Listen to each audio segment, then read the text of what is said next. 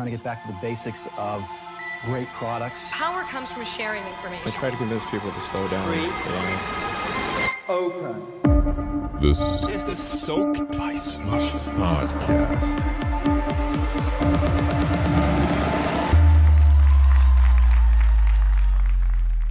Before we go to the episode, here's a quick word from our sponsor, CapChase. Imagine that you could get access to the revenues you'll generate in the next 12 months already today. What would it mean for you? CapChase helps fast-growing recurring revenue companies finance growth without taking on debt or dilution. Whether you want to invest in growth or R&D, CapChase turns your predictable revenue into growth capital today. CapChase has helped founders unlock hundreds of millions in financing to fuel their growth, and on average extend their runway by 8 months and spared upwards of 16% dilution. So go see how insanely easy it is by clicking the link in the show notes or go to capchase.com/slush to learn more. Thanks. Let's go to the episode.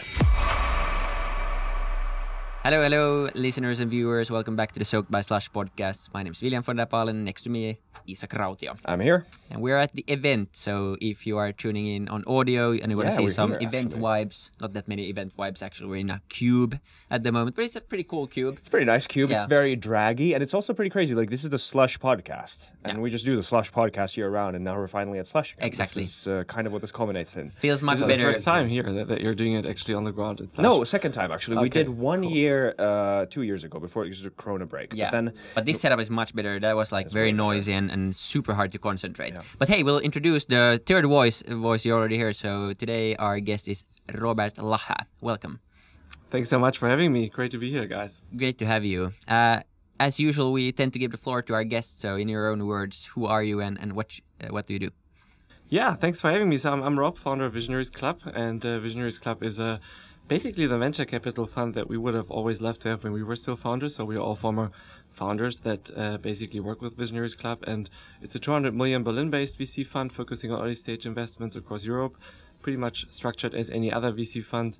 I think the main difference compared to other funds is that we only have very successful entrepreneurs as our investors. So we have 30 unicorn founders, like the founders of UiPath, Skype, HelloFresh, Flixbus, so people who've built great digital companies in a short time.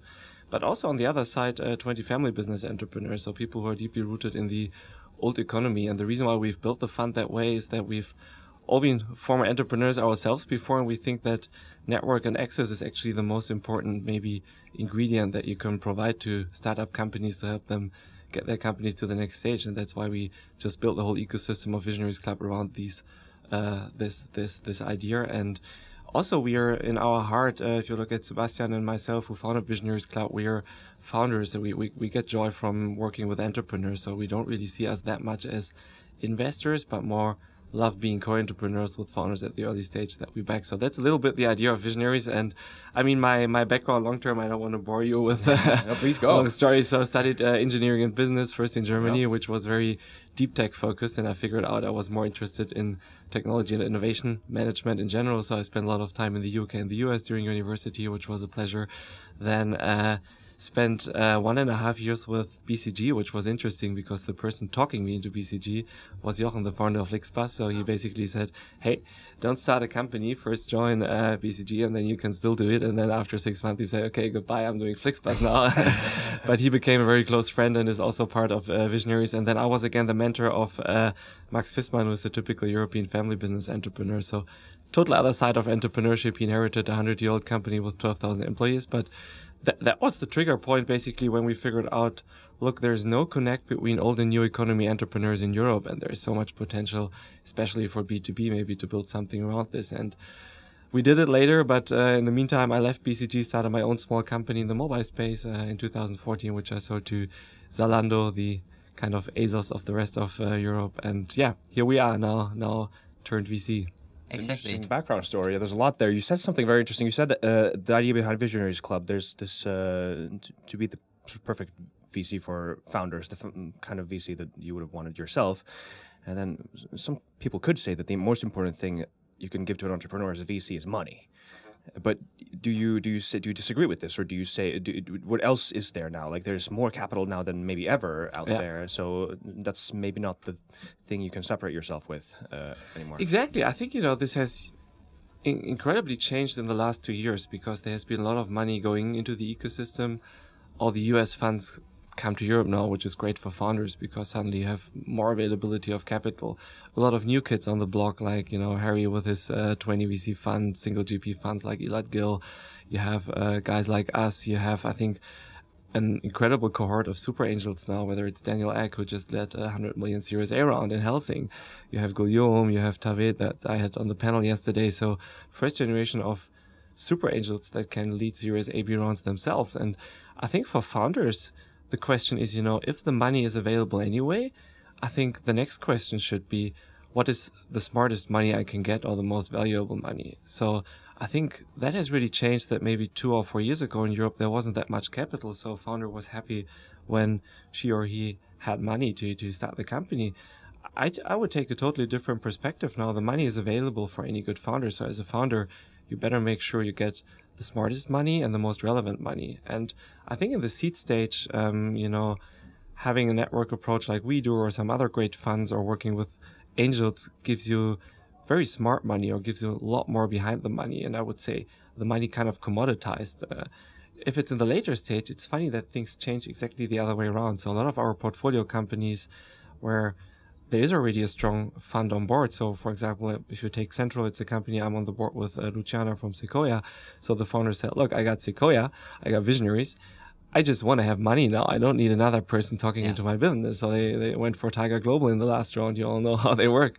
And I think it's a lot of interesting things that have changed in the ecosystem. Yeah. Has the terms access and network, have they changed during the years? Like if you look at, early days of raising capital, especially in Europe, I remember that, as you said, there weren't that big rounds pre-2010, even pre-2015. It was not that usual. Now you're seeing bigger and bigger rounds. But has there been a similar path for access and network? Does it kind of go hand in hand also with more exits coming out of Europe and more, entrepreneurs actually succeeding here?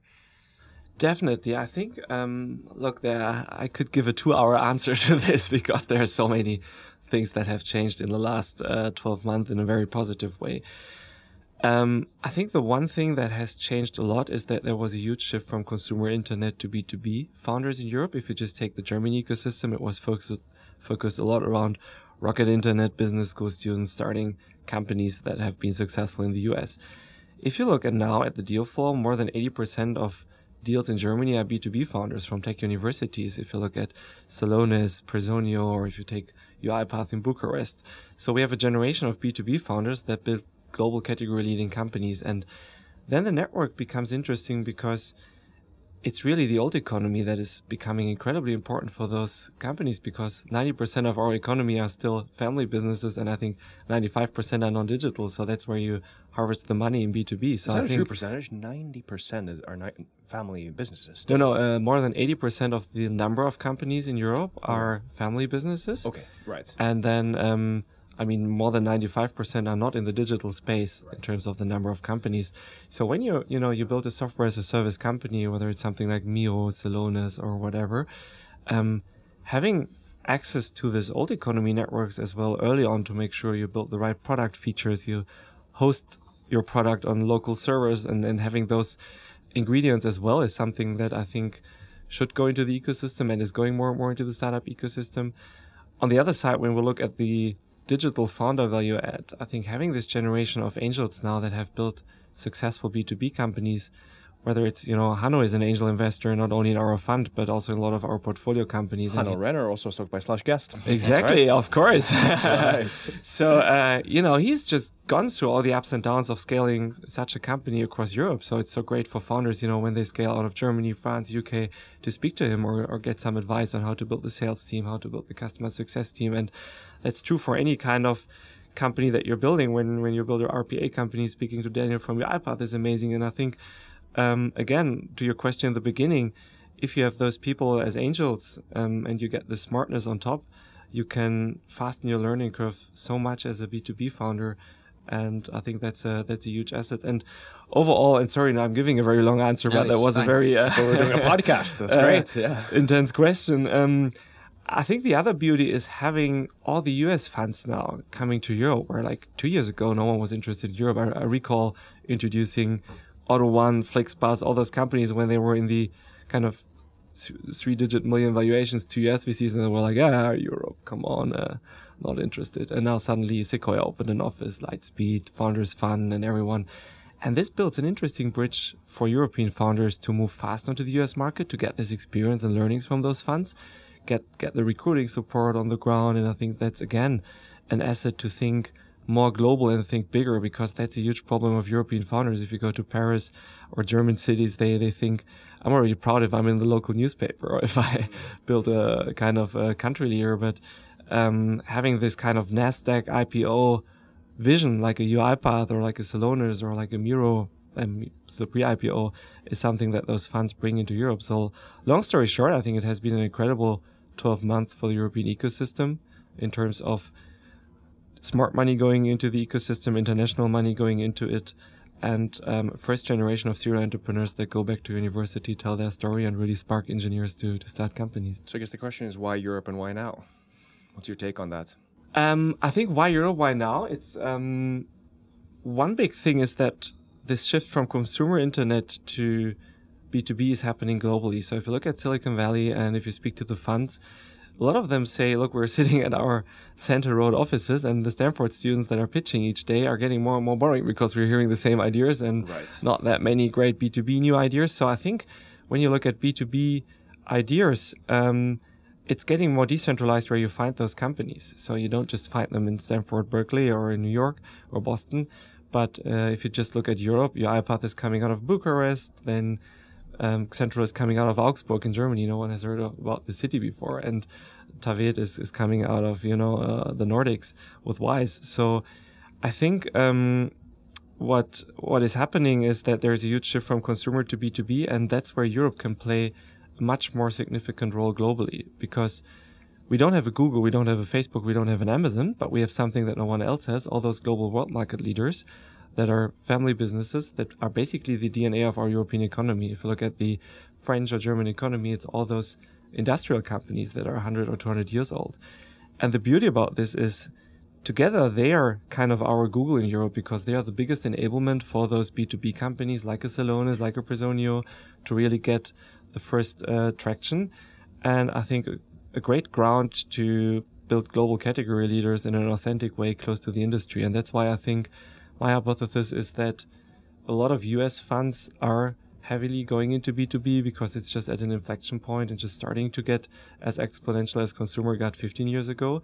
And that's where maybe the European ecosystem can globally play the most important role compared to China or the US. Yeah. I think it's we've had quite a few of the Europe takes, because it seems to be a hot potato at the moment, something that people talk about. But that's the first opinion on, or you're the first person who mentions the family businesses and the old businesses as an opportunity and not kind of as a legacy cost or something to get rid of. So I think it's a refreshing it's take. It's both, I guess. Yeah. It sounds like a very sort of American Silicon Valley type of attitude, like we're coming here and disrupting everything, like all of this, and not seeing as a cooperative sort of transition. Yeah, I think it's both. And look, if we look back, you can always discuss, is the glass of water half full or half empty? I mean, yes, we've been incredibly slow in adapting technologies. Our industry has been terrible in getting conviction on implementing new technologies. And it has been just 10 years that I went to university in Germany, sitting there with 2,000 engineering students, and 1,999 of those students wanted to work for BMW or Porsche, because we never had a guest speaker that told the story of building a tech company. But now 50% of those students in Munich or Aachen want to start a company. Yeah, same here in Helsinki. Same here in Helsinki. And this is an incredible asset, because we have such great tech universities in Europe, whether it's Zurich, whether it's, the whole Cambridge, Oxford, London ecosystem, or if it's Helsinki, the Nordics. I mean, there are such great tech universities. And now we have a generation of students that starts companies. And that's why I think we should rather take the optimistic perspective now, not always comparing us to Silicon Valley and what we missed in the last 15 years. Let's be self-confident and see what are our strengths. And then I'm getting pretty self-confident, because right now all the funds are coming over to Europe. We have these great students. We have the enablement with all those family businesses, and the beauty. And here's the last quick statement on family businesses, why we have them also on board as investors, as visionaries. They're entrepreneurs themselves from their DNA. That means they can make fast decisions, take risks, think long-term, and that makes them a much better and fast-moving sparring partner than listed companies where I gave up because they they don't have the balls to make a decision that maybe pays off in 10 or 15 years, but family business can. So I'm optimistic in the next 2 years that a lot of those family businesses are moving faster now. A lot of them will continue to move slow, but let's see. Let's make them our Google. Yeah, no, for sure. I think it's a refreshing take. What about the more nitty-gritty stuff? Say I'm a founder now, I'm looking to raise capital, and I have a good idea, and you know, I do some early research, try to look at some funds, have some talks, and there's like a strong indication of interest. How should I approach like thinking about the VC fit for my company? Like just step by step. Well, that's again a very generic question. Yes, I think we're giving you these 2-hour questions. We just paint a picture for us. I think the biggest challenge for founders, I always figure out also doing mentoring sessions here at Slush, is an incredible information asymmetry between what kind of VCs and angels are out there and who can I get in touch with. And also I think challenges right now, since there are so many people starting a company and, you know, market is moving so fast that VCs don't react to cold outreach emails. But I mean, long story short, as a founder, I think the first thing you should think about is what is really the best partner when for your company, and don't be hyped by anything, but try to find the alpha in an investor that can really make a difference at a certain stage. So if I would start a company, I would raise the first round from angels that are really convicted about my space, that really convinced about what I'm building, and that can give me this little more tailwind and confidence in what I'm doing. Because those people have gone through the entrepreneurial journey, they know your field, and then you can choose, you know, maybe from a seed fund that you want to work with. So if you're a software as a service company, there are funds like Point9 or Local Globe, or of course us, don't want to advertise here, that have done maybe some 50, 60 or more than 100 investments in that space. So I think speaking to those partners is great because they really know your space.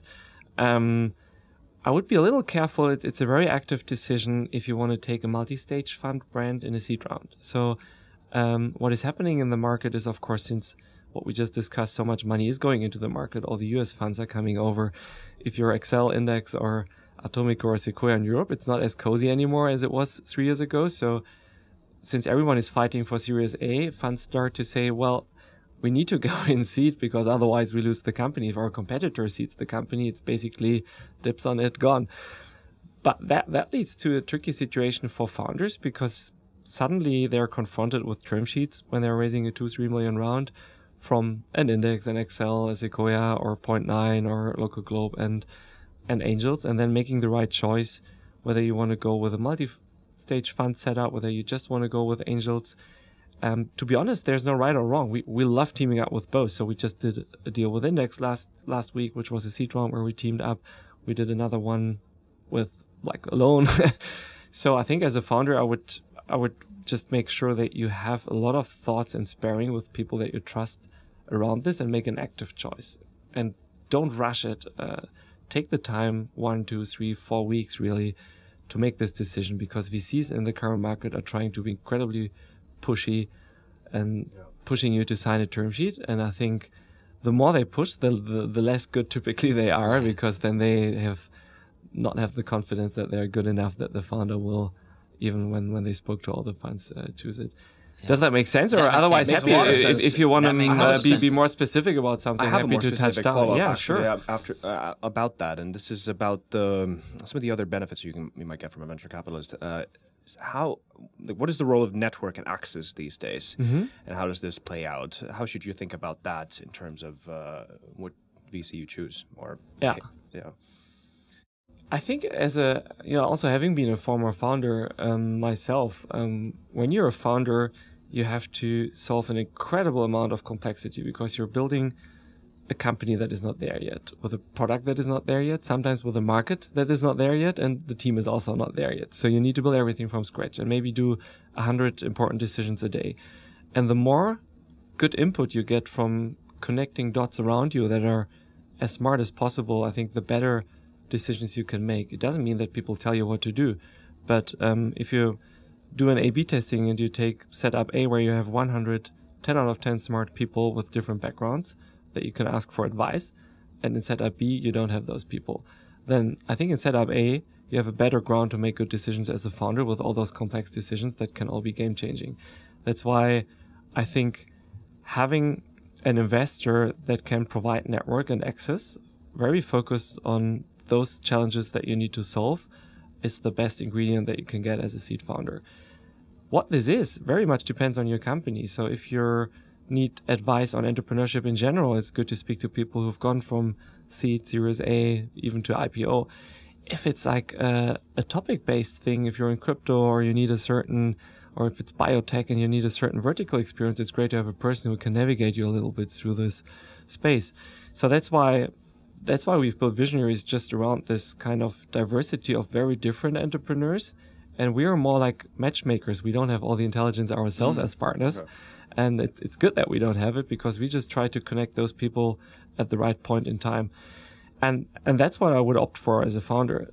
Switching things around as a VC, we're also not just Boy Scouts and just trying to make the world better. But the reason why we have all those angels from those different clusters on board as investors in our fund is that Europe is incredibly decentralized in terms of deal sourcing. In Silicon Valley, every founder just goes to Center Road and done. In Europe, you have Helsinki or the Nordics, then you have Bucharest, then you have Berlin, then you have London. So companies come out of everywhere, and it's impossible if I don't speak like 15 languages, and if I don't have 20 twins at least, how should I source in those clusters? So the best thing for us is having a Daniel Dines in Bucharest, he's a role model there in the cluster. He's a magnet for entrepreneurs. We just did a deal together with Andre from Miro, who's scouted an incredible founder in Russia where we would have never had the chance to get access, and seeded him together. Then we did a deal in the Nordics that the Spacemaker guys introduced to us, Tillit, that we seeded last year with Sequoia and Local Globe. And then we're doing the same in London. So for us, having those local angels is an incredible sourcing ground to get access and bridge this information asymmetry of who's actually there and who do we want to back. But still, I would say, unfortunately, we likely miss 95% or more of great founders because there's no way to get in touch, right? Yeah, that's part of the game, I guess, unfortunately. Yeah. What about the personal relationship with your VC? Say you raise a seed round, or you have your maybe angel round, and then you do a seed round with one company. How important is it to find... Well, it should be obviously quite important also to find a good match within that fund to actually sync and someone you can work together with and get along with. I think that's maybe the most important question that you're asking, because if you're a founder, the investor you choose, it's even more important than a wedding, because you can't get divorced. People really. say this. People keep saying this analogy. Yeah, I think they're saying it because a lot of people have bad experience, and it's worse than a wedding because you just can't get divorced that easy, right? Right. And that's why I think it's the most important. And you choice. might even talk to your investor more than you talk to your partner. I hope that's not the case too often. I would be worried. But it happens. I mean, I think someone said that too. That's not me. That's not me saying that. Anyway. No, but very fair enough. I mean, it's if you're so into it as a founder, I mean, that's you're so fascinated about it. But look, it is something where I think it's one of the most important choices in your life, because it's the chance of your life, the idea of your life, and that's why I would never compromise on this decision, and really take a lot of time to do it. And the first thing to do is to do a lot of references on the investor that you want to work with. So really try to speak to founders that have worked with this investor before, and really try to get a feel for the alpha that this investor can bring. And I think the most important thing is really, as simple as it sounds, trust and integrity. Because as within a wedding, if you trust each other, and if there's a 10 out of 10 integrity between founder and investor relationship, then you can navigate through any ups and downs that you will have, and you will have a lot of them. And so that's why we always take this kind of co-entrepreneur perspective. It doesn't mean we always have to be the best friends and drinking beer with our founders. I mean, we were doing it a lot, luckily. But I mean, as a VC, you should also be there to be controversial and to give very direct feedback. But if you have this trustful relationship, then you can do this. And that's why I think as a founder, I would select my investor a lot based on the personal fit and feeling that you have. Do you want to work with such a person? And that's even more important maybe than track record or brand of an investor. And maybe to warn all the founders about us as VCs, as a cohort, because we're terrible in a way that we're always advertising. We are always having the best track record on earth, the best network on earth. We are always the greatest people. And then every VC tells the story.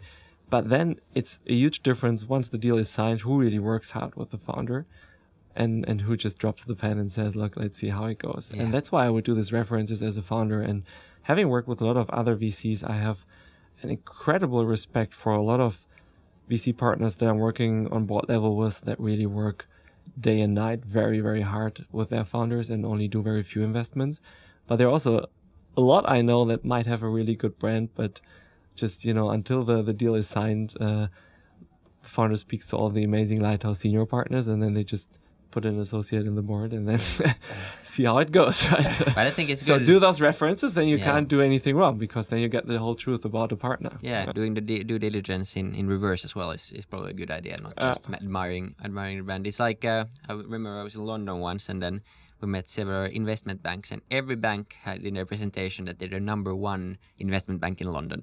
Everyone, yeah, but of everyone course. had a different way of looking at some survey from there, something there. So it's about perspective, I guess.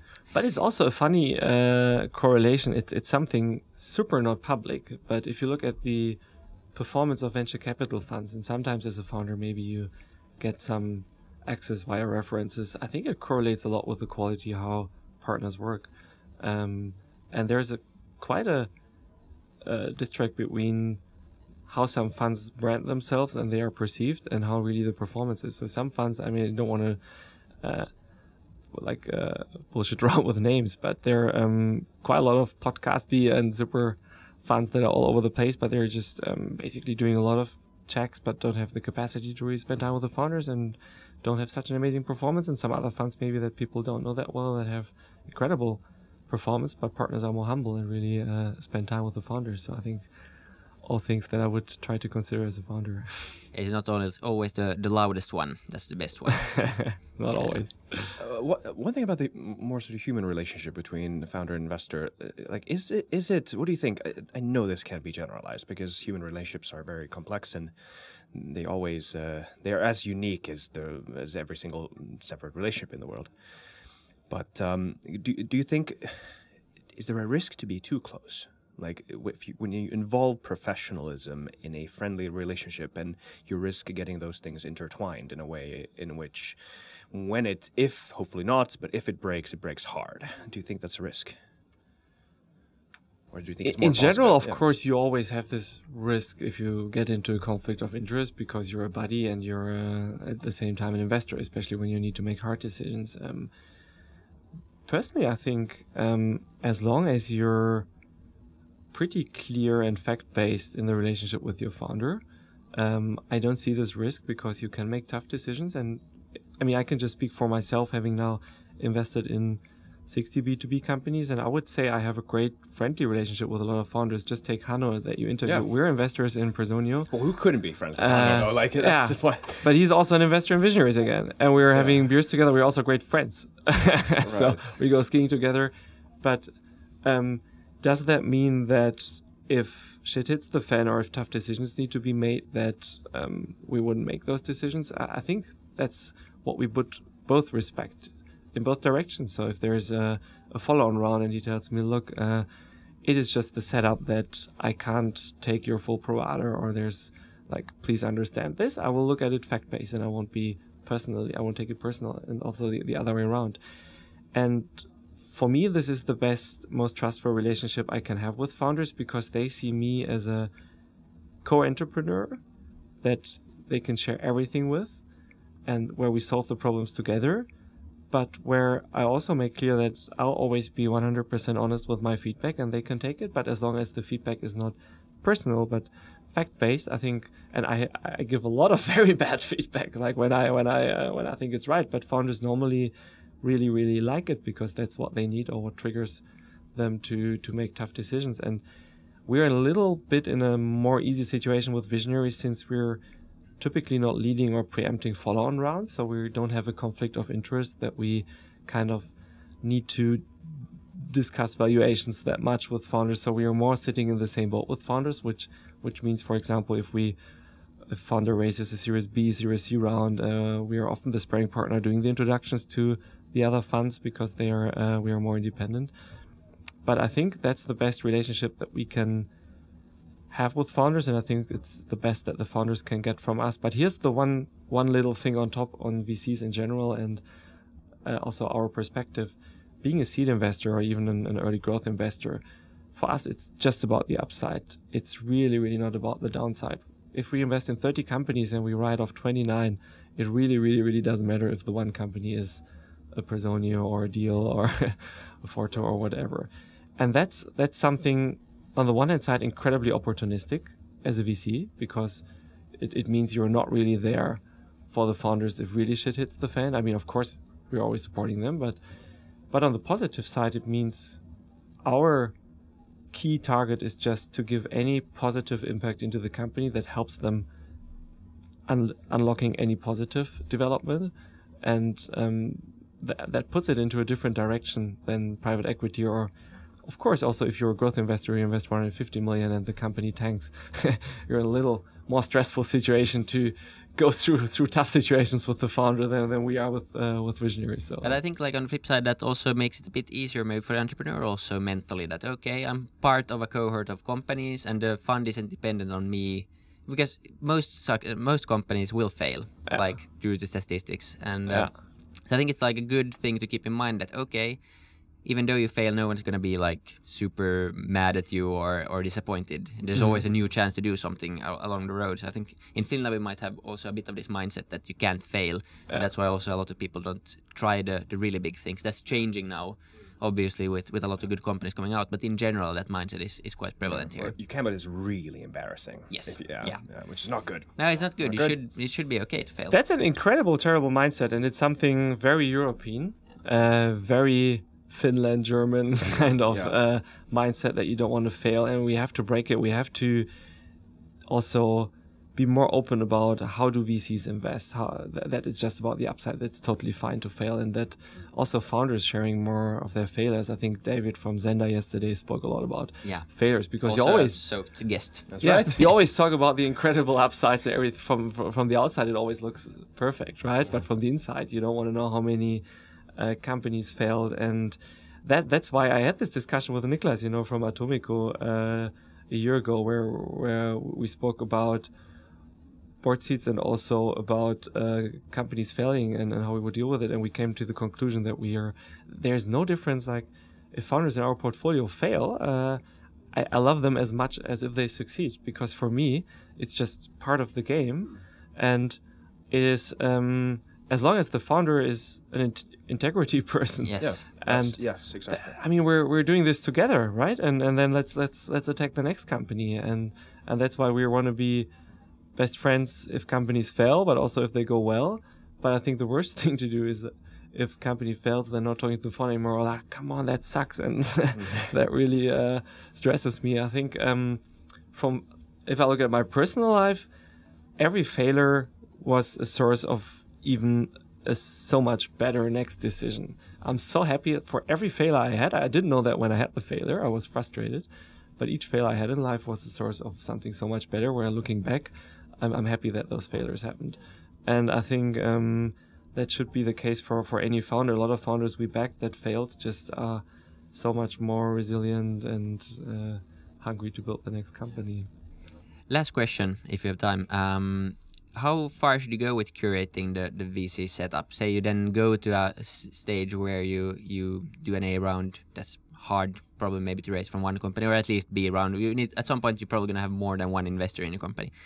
How much do you need to try to think about the curation between those investors? Is it typical for VCs to not get along and have like a very conflicting interests, and then ending up to actually like hurting the founder? I don't think so. So I think any good VC will take the ego out of the equation on the founder board level. Maybe not behind the scenes. I mean, between funds, there's a competition like with soccer clubs, right? But if you take Barcelona and Madrid, Of course, if you take Excel, Sequoia, or those kind of funds. Yeah, they'll hug after the game or stuff, like they respect each other. But exactly. in the field, of course, until winning the deal, there's a competition which is great for founders because it gives you choice, and the funds need to work hard to build their brand. But I've never seen, and really never in our 60 investments on a board level or other investments that I heard of, that those funds, when they are in the board, kind of take their ego into the board. And that's also because it's not the VCs that make any decisions, it's the founder that's in the driver's seat, and pretty often also have the majority on the board. And that's why I think it's healthy to have this competition. In terms of the round syndication, look, it's again, I think, very much a question of the stage. I think in the seed stage, make an active decision as a founder whether you want to go with the seed fund angel setup or whether you want to take a multi-stage fund in the cap table. So having a multi-stage fund means there might be some signaling risk for the Series A, that other funds say, look, if that fund is not preempting it, then it can't be that great. But it can also work incredibly well that other funds say, oh, this fund is already in, so maybe we want to do it.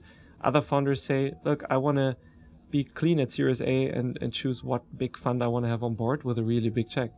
And then I think the syndication angle is something, it's a trade-off between, on the one hand side, I mean, any dollar you have anyway, if you get more smartness for the dollar, then why not take more smart investors on board? So having sometimes two funds can be great, or having a little more allocation for angels because you exchange a dollar for more smartness. Yeah. So let's say you already have visionaries. Yeah. Why should you get visionaries in the next round another extra allocation? Because they already have me as an investor. So why not take another angel instead of my money? But that's a trade-off between don't fragment your cap table with too many voices and people that make it difficult. So I think that's, again, no right or wrong. The last thing is I would make sure that those funds that you work with do a conviction investment, that it is a meaningful investment for their fund, because otherwise it triggers opportunistic behavior for a partner. If you take on board one of those large funds or whoever and they just have 5% ownership, they will say, look, if it's going well, I'm spending time with you. If not, then it doesn't really mean anything to our fund. But if it's a 15% ownership or a significant check, they have to justify with the other partners why it's going wrong or good, and they have to bloody hard work with you. So that's what I would make sure as well. Sounds good. Thanks so much for this. Super enjoyable, super good insights. Thanks for joining the podcast. Thank you so much for the questions, and it was my pleasure.